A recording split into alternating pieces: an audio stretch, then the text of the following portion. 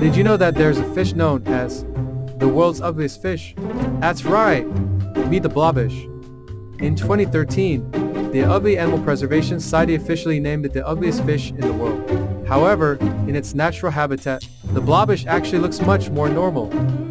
This title has helped raise awareness about their existence, as they are threatened by human activities.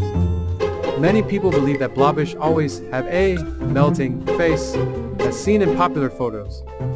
But in reality, their appearance changes due to pressure differences. At depths of 1,200 meters, the extreme water pressure keeps their bodies more compact and proportionate. However, when brought to the surface, the sudden drop in pressure causes their bodies to expand and appear soft and gelatinous.